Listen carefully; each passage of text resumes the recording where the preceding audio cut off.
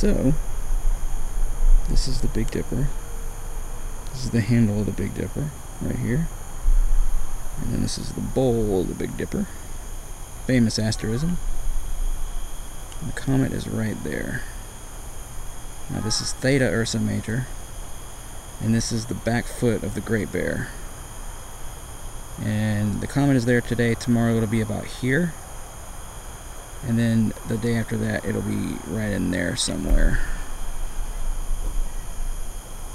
So your best bet is to find Theta Ursa Major and the back foot of the Great Bear and kind of split the difference in here and start scanning your binoculars or whatever you have in there, because you can see the comet right there. Very bright core. You can see the tail is going out, way out that way. That bat is trying to get some of the laser. So that's where it is. And you can see it's right above the clouds here. Had some evening storms. But yeah, again, just find the Big Dipper. But you can use any of those free apps online or on your cell phone. Find the bowl.